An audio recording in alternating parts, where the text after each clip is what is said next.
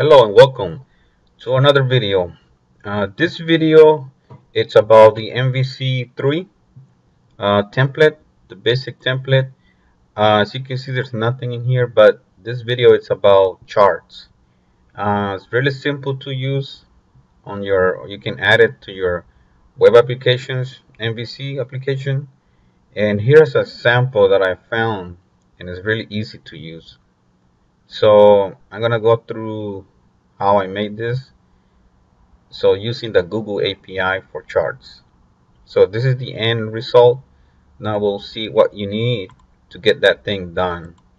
So the first thing that you need to do to follow this tutorial is to create a class. The class name is company, and there's three properties: expense, salary, and year. Yes, okay. So once you have that done, this class, you can continue to step 2. And step 2 is that you need to add the google.com JS API to your page where you're going to be using your graph.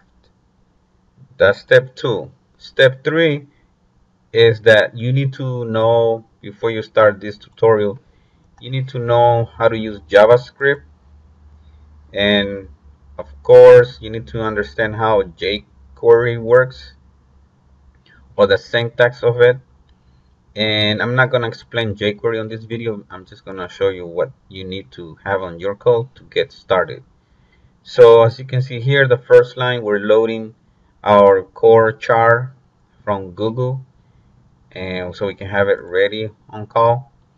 Now there's a function here to draw the chart, and as you can see, there's a jQuery get to the home controller to this action, which is get data. Now the controller is going to get back some JSON, some data back to us. Oh my god, okay, stop bugging.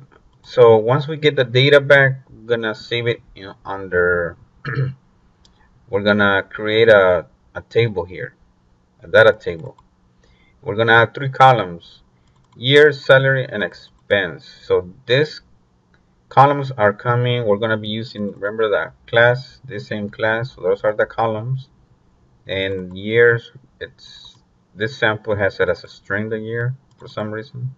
And as you can see here, there's a basic loop on your data coming back from your controller, and you're adding an array, a JavaScript array. So we're adding a row. The option is just the title. There's more options you can add. And the last line, you're creating the area chart, and you're passing here where you expect to be drawn. So we have here at the bottom a div with an ID of chart underscore div, basic CSS inside this div. And once you have the data in this chart div, on this chart object, then you draw based on what you had add on the loop above, and you're adding options to it, just a title. So it's very simple, this tutorial, if you want to follow on. Now let me show you how the controller looks. There's nothing here that I have added. The index is nothing there. The about index, I'm not using that. But here we're gonna see where I'm getting the data. Remember, in the client side, the JSON is, the jQuery is asking for get data action. So here's the action, get data, and we're returning a JSON, and we're returning a list of companies.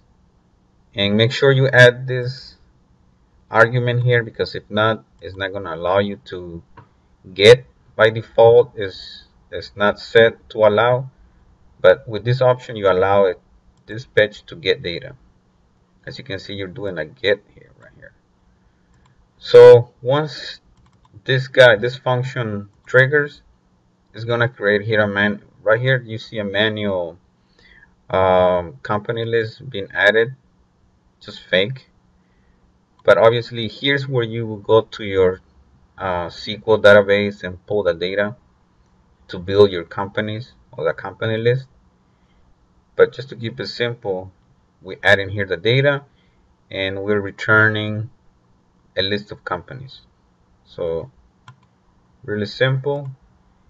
And obviously the next part is that then the JavaScript will take place.